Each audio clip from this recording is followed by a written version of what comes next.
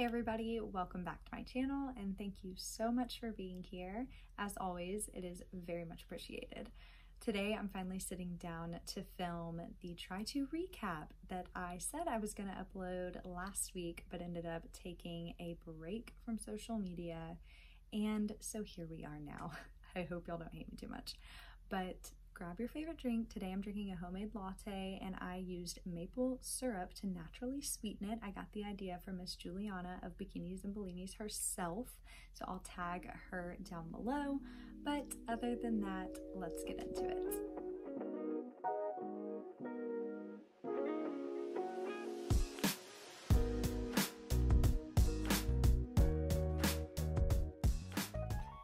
Okay, so we are going to jump into some questions that y'all asked me through one of my stories a few weeks ago, and then at the end I might do a little highlight reel of the trimester. So the first question somebody asked, what is your favorite study tip? My favorite study tip of the try was given to me by an upper try, and I was telling him how overwhelmed I felt by some of the courses PowerPoints and just how many there were and how I didn't really feel like I was learning anything, at least by listening to the lectures. And so he said, don't overwhelm yourself with trying to only listen to the lectures. If you study better simply reading the slides and taking your own notes and, you know, making study guides based off of that, then do that. And so I actually adopted that late in the trimester for microbiology and physiology. And that really helped me because there were some weeks where I would get behind on lectures, and I previously would let that stress me out a lot. I would think, oh my gosh, I'm not gonna learn it, or oh my gosh, I would watch it really fast and then I still wouldn't really learn anything. So my favorite study tip, to summarize, was if reading through the lecture slides is faster, more efficient for you, do that. Don't be afraid to, I always tell students this, don't be afraid to try different things out. You don't have to do it. You don't have to study the same way for each class, and you don't have to study how you think you need to study. Don't put pressure on yourself to study a certain way when it may be more efficient and beneficial for you to study a different way. All right, the next question, somebody asked, what were your favorite classes and what were your least favorite classes? And it's hard to pick just one for each of those because I love and hate them all for very specific reasons. But one of my favorite classes was Chiropractic Methods Lab and also Biomechanics Lab, because we were able to be hands-on and we were learning how to palpate, we were learning how to move the body, move the joints, feel the joints, and that was exciting. So I feel like that's kind of the easiest answer. But another class that I really enjoyed was Biochem. What? I never in my life thought I would be saying that, but Biochem 2 was way more interesting to me than Biochem 1, and I did better. So I caught on faster, so I learned faster in Biochem 2 than I did in Biochem 1. Biochem 1, I don't know if it was challenging just because it was challenging, or if it was because I had never taken a biochemistry class in my life, but Biochem 2 just seemed to click with me more, and it was I don't know, it seemed to be more interesting. It was about he tied in certain diseases and conditions that made it a little bit more real life. And we learned a lot about vitamins, and I don't know, it just seemed a little bit more applicable or similar to things I had learned in the past. Now, my least favorite courses were two classes that I actually thought were going to be my favorites. And that would have to be physiology and microbiology. And I talked about them in the last question about studying, but I really expected to enjoy those classes. One, because micro is, I don't know, I thought it was going to have a lot of interesting topics, and it did. It did have topics, but I'll tell you what I mean in a second. But secondly, physiology, I thought I was going to like that because my undergrad degree is in applied exercise physiology. So I was like, oh, I'm going to love this. And I did, but there were some things that I just really didn't like. And it's a common theme between both of them, and that is it's so much information. at one time that I never felt like I had the opportunity to soak it all in and learn it.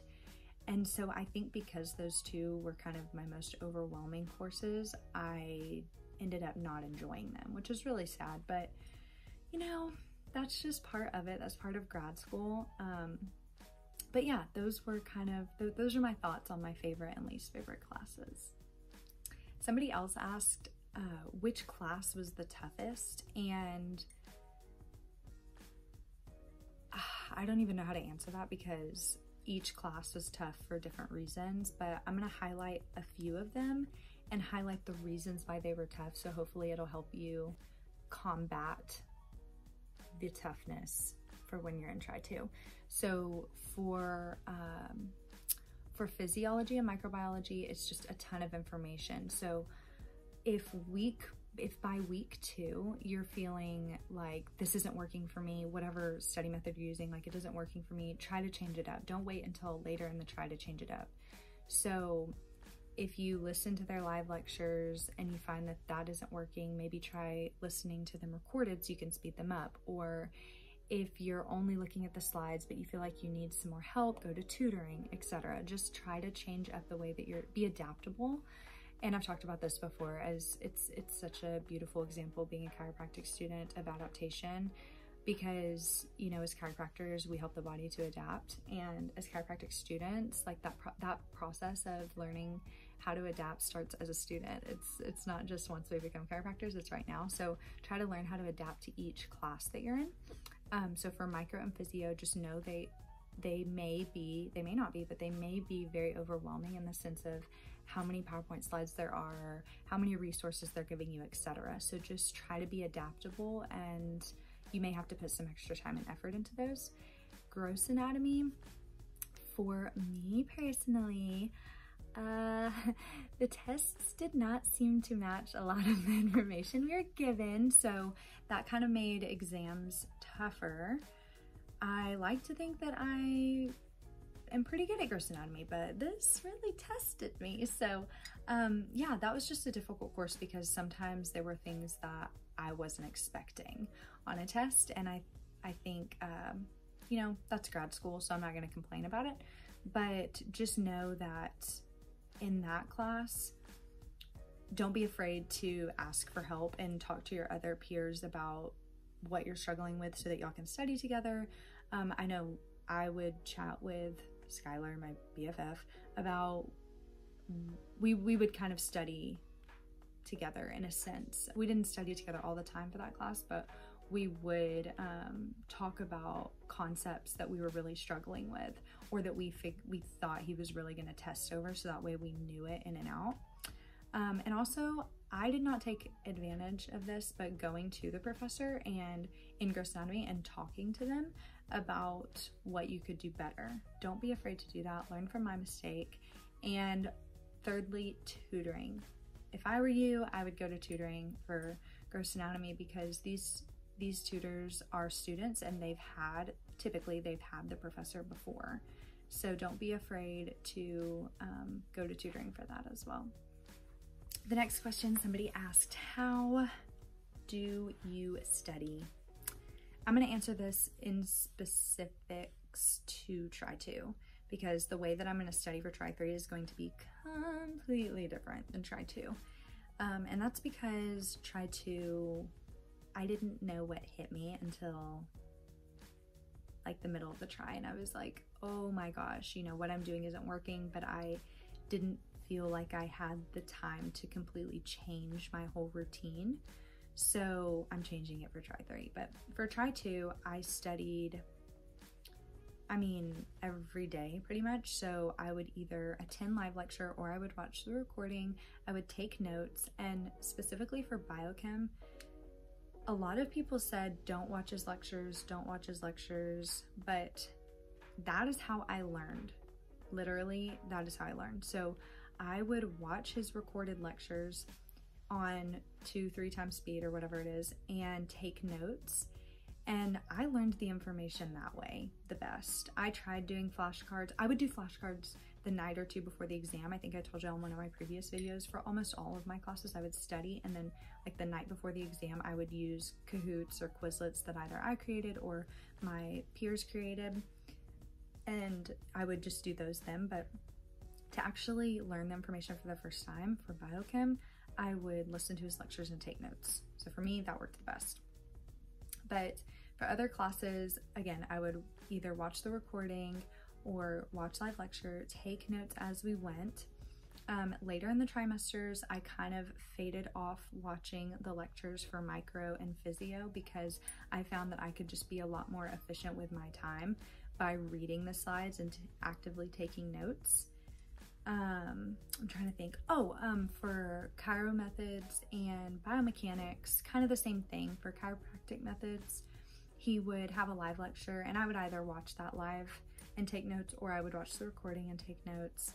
Biomechanics, all of the lectures for us were already recorded, so I would turn those on, you know, a faster speed and take notes.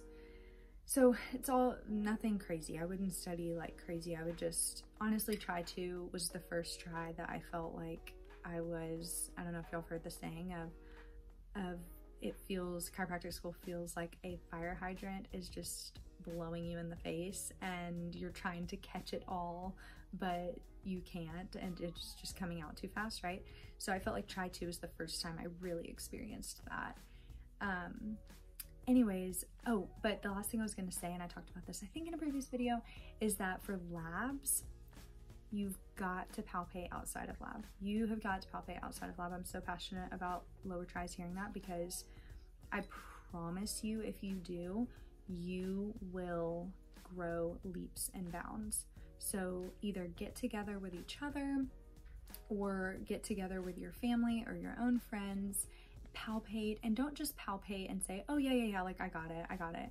No, palpate, I want you counting either in your head or out loud, preferably, counting the spinous processes, counting the TVPs, verbalizing what you're feeling, and that's mainly for static palpation or chiropractic methods. And then for motion palpation, y'all have to talk out what you're doing and what your contact point is, your segmental contact point is, your line of drive, what you're feeling for. Talk it out loud, and I promise you, you will ace your exams. Like it will become muscle memory for you, but you have to do that outside of class, and you have to be what's the word I'm looking for? You have to continue to do it. You can't just do it once a week and walk away. You have to continue to palpate throughout the week. So definitely work that into your schedule. I would palpate at least 5 times a week, if not 7, at least 5 days a week, if not 7 days a week. The goal was always every single day, but sometimes on the weekends it's 10 o'clock at night and I'm like, oh my gosh, I didn't even palpate today. But at least 5 days out of the week, if not 7. You need to be palpating as much as possible, as many different spines as possible, etc. And the last thing I'll say with that is, I covered this in the last video, but I just want to remind you, for your lab practicals, time yourself when you practice. So if you get X amount of moves in X amount of minutes, then, y'all, I messed this up on the last video, so I'm just gonna make something up. If you have 5 moves in 5 minutes, then practice 5 moves in 4 minutes. Because what this does is it shifts your perspective. So for one of the classes, I would practice like a minute less than I actually had in the exam.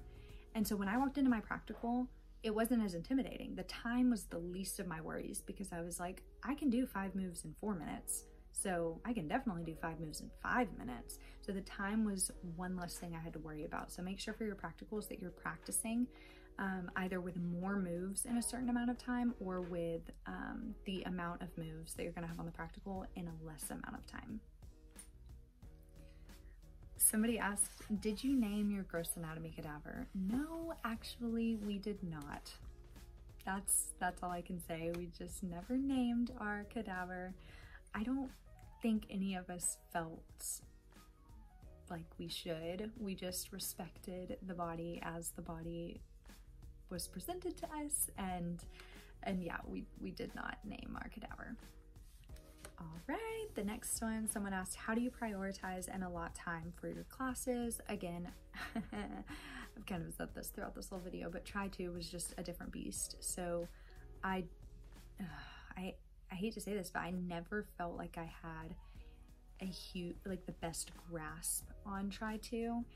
And since I've kind of told y'all the struggles that I had in Try2, I want to tell y'all how I think I could have combated that.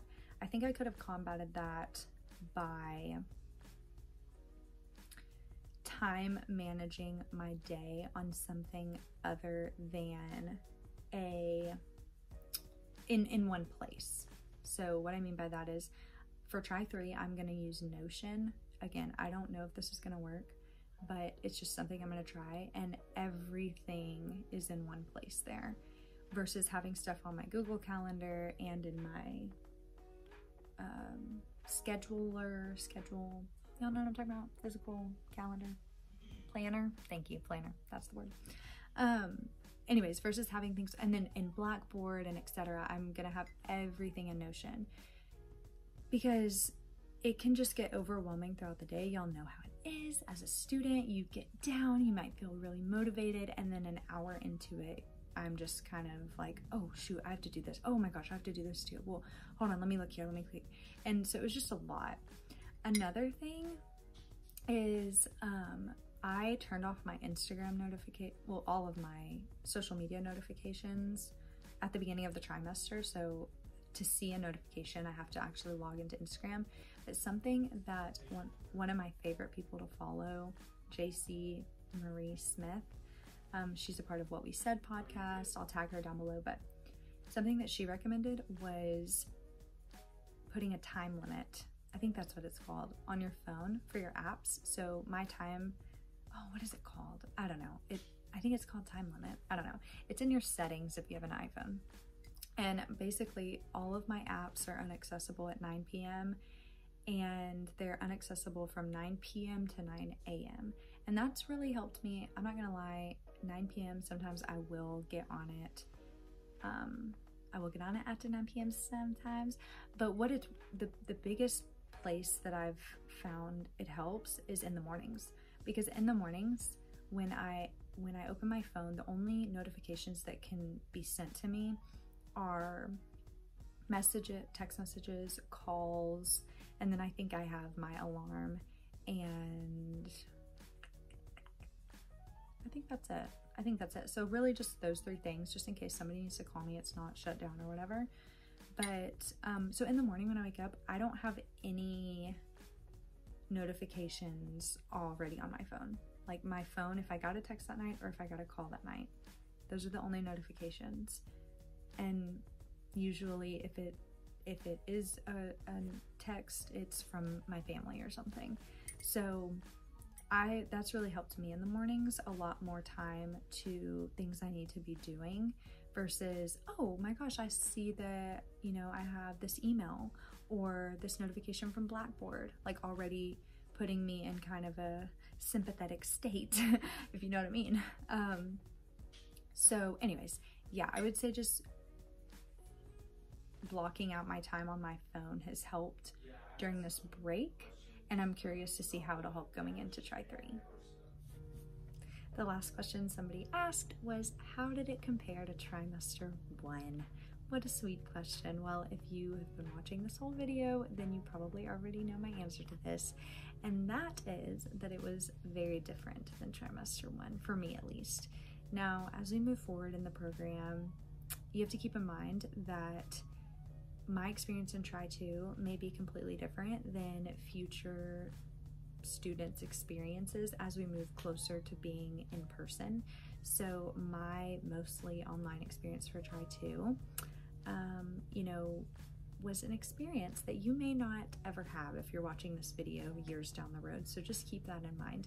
But yeah, for me, it was completely different. I felt like it was a fire hydrant, blowing water, at me. So, you know, and I couldn't catch it all, like I said earlier, but that's just the way it goes. I'm really looking forward to Try 3 because we're getting into more hands-on classes, adjusting classes, and I am completely renewing the way that I'm going to be studying and my scheduling and all of that, which in my next video, I think my next video will be me going over how I'm prepping for Try 3 and what I'm planning on doing, and I'm really excited to share that with y'all. So the way I want to end this video is by highlighting some things, some of my favorite parts of Try 2. So one of those includes getting to palpate and learn about palpation and really wake up my hands and my fingers to what is to come with being a chiropractor. Another thing that happened was we got to be on campus, and so being on campus, you know, comes with meeting more people, meeting more students, and that honestly was my favorite part, was getting to learn about my classmates and get to know my classmates, study together, laugh together, cry together, whatever it may be. So that was my favorite part for sure. Another exciting thing is we had our white coat ceremony, so that was a cool milestone in the program. I also got to be a part of Parker Seminars, which was such an honor. And yeah, those are a few highlights from my trimester. I want to hear what your highlighted moments of your semester or trimester were in the comments down below, or share them in a post or a story on Instagram and tag me. I would love to hear and celebrate with you some of your wins. For my fellow Try-2s, shout out you guys. We are making it, and we are going into Try 3 next week, which is so exciting. I can't wait to meet more of you guys and learn from y'all.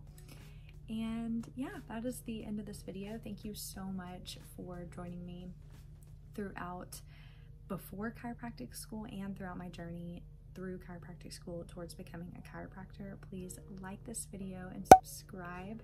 Again, comment down below some of your wins and highlights from your semester, and let me know what else you want to see. But other than that, I'll see you in the next video. Bye!